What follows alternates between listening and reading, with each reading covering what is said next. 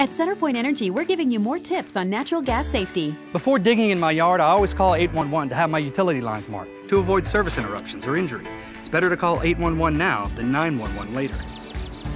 And if I ever suspect a gas leak, I leave the area immediately, and then I call CenterPoint Energy and 911 from a safe, remote location. Really?